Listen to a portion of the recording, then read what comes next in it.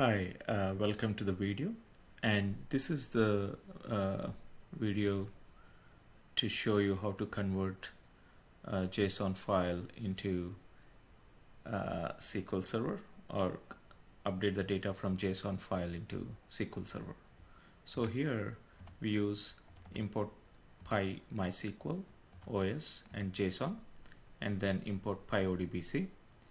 So what we are trying to do is we are basically getting the file path from, this is the file which I have in this location, and then what we do is basically we have to say basically open file dot read, and JSON underscore data is a variable, we assign that, and then after that we basically load this particular file into JSON underscore object, right?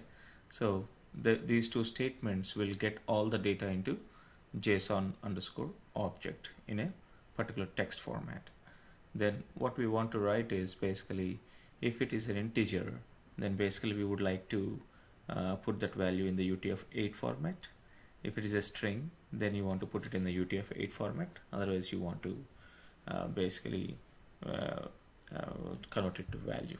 So the way we are doing here is, if let us say if anything is an integer, then basically we are converting into integer. Otherwise we are leaving it as a string.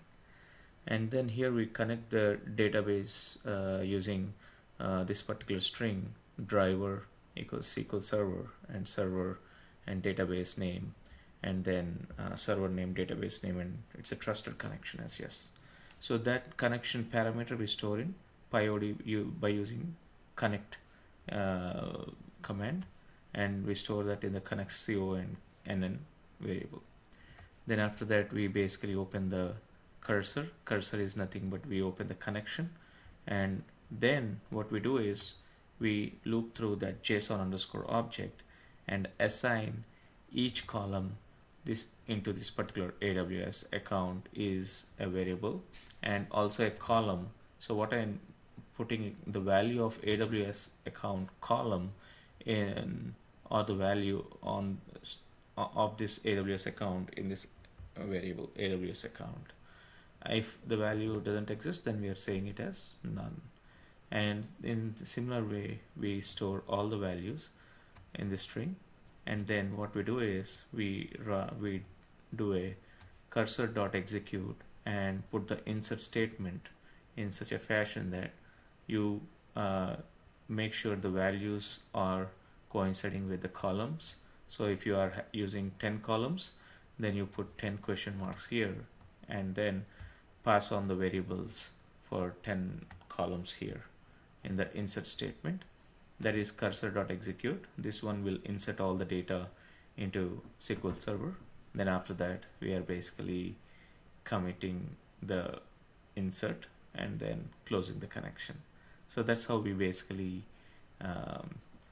load the JSON data into SQL Server, and this is how the file looks like in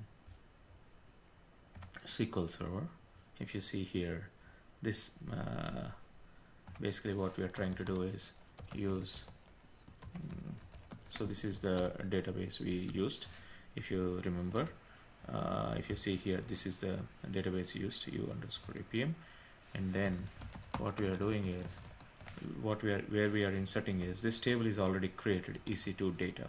So basically we have inserted in EC2 data. So if you run this command, so you see AWS account, all this information is stored in this particular file.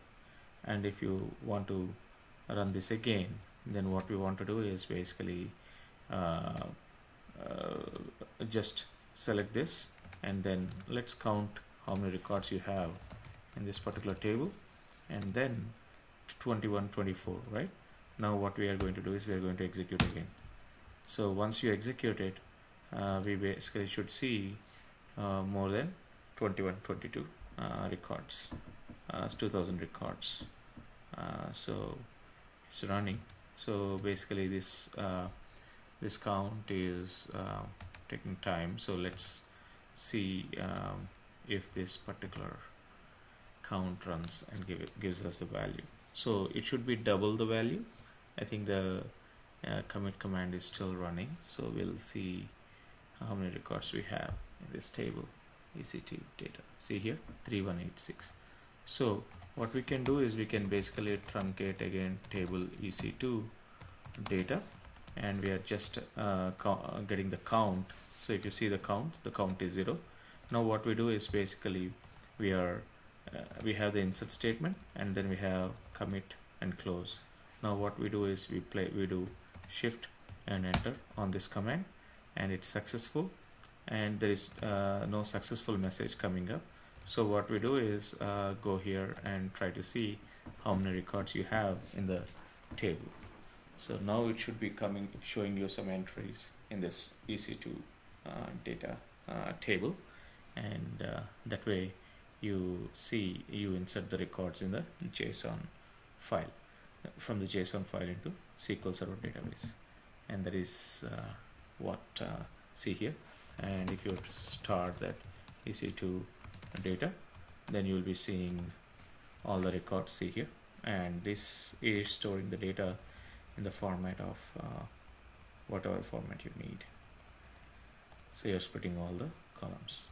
So this video helps you load the data from JSON file into SQL Server database.